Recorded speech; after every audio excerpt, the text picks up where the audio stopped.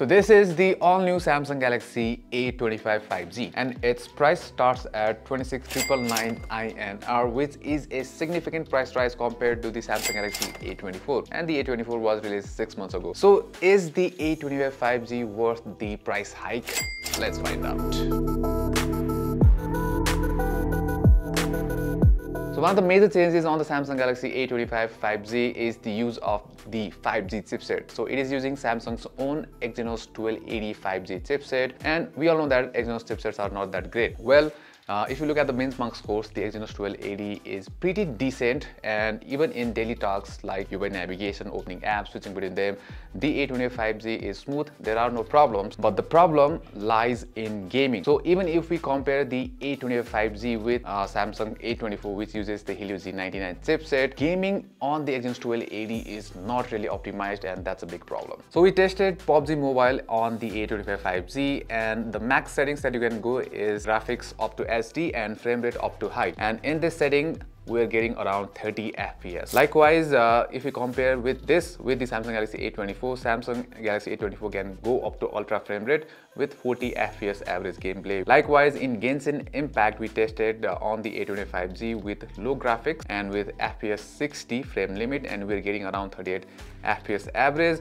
Well, comparing that to the A24 or the Tecno 5, which has the same Helio G99 chipset, we're getting around 45 FPS average. So gaming on the Exynos 1280 and in general on the A25 5G is not really good. So the main change is the processor on the A25 5G, and there is a minor upgrade on the display department as well. So now the A25 5G has 120 Hz refresh rate panel compared to the 90 Hz refresh rate on the A24.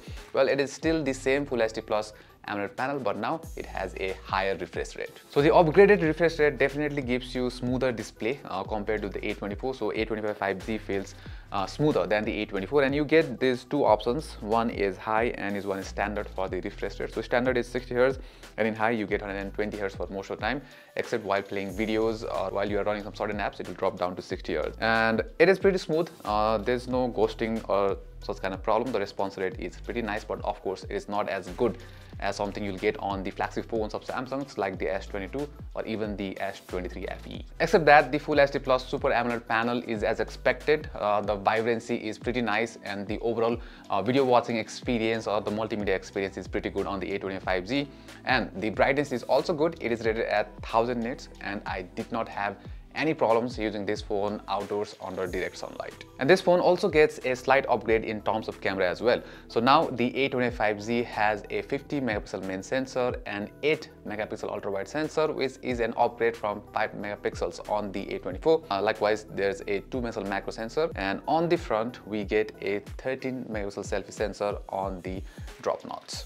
So first, let's talk about the new camera here. The 8 megapixel ultra wide definitely gives you sharp photos compared to the ultra wide of the A24, and also the A25 has better balanced exposure compared to the A24. The noise control is also pretty good. It is on the lower side. You won't notice that much noise on the edges as well. Overall, the ultra wide camera on the A25 is a decent upgrade from the A24. Moving on to the main camera, it is similar to that of the A24, but the A25 has a pinkish tone to it. The pictures have pink tone, but overall the camera is really good. The detail is nice, the color is also vibrant, and the dynamic range is also pretty good. Moving on to the front camera, it captures really good selfies.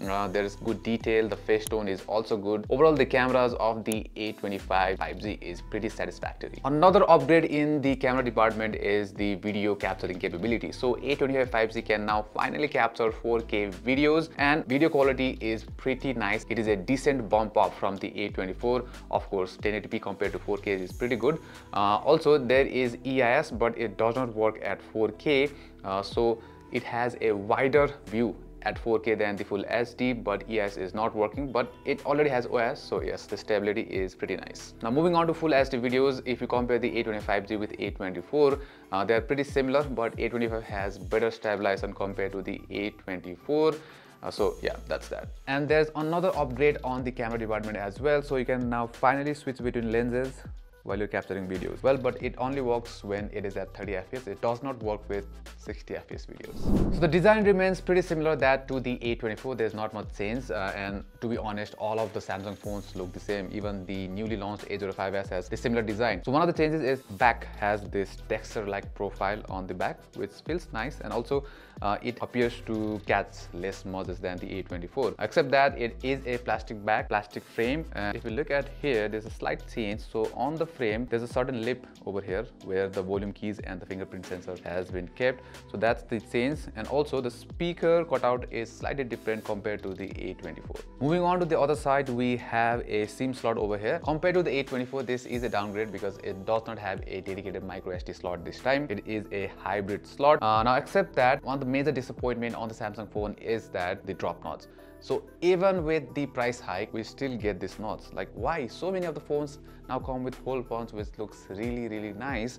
This does not look nice. Now, talking about the OS, it comes with Android 14 out of the box with Samsung's latest One UI 6, which is a nice thing because Samsung has promised 4 years of OS upgrades and 5 years of OS updates, so you are getting additional 1 year of upgrade and update compared to the Samsung Galaxy A24. So there are a lot of changes on the One UI 6 compared to the One UI 5. Well, we have a dedicated video for that, so if you want to check out that, the link will be over here. So one of the main changes that is nice is the revamp of the quick panel settings. So if you go to quick panel settings now, you'll get a separate toggle buttons for the Wi-Fi and Bluetooth buttons.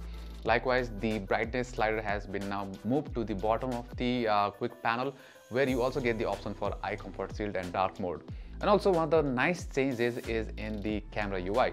So now you can easily select the video resolution that you want to capture with a simple pop-up, which is a really nice touch. So is the Samsung Galaxy A25 5G worth the price hike? No, definitely not. And is this the true successor of the A24?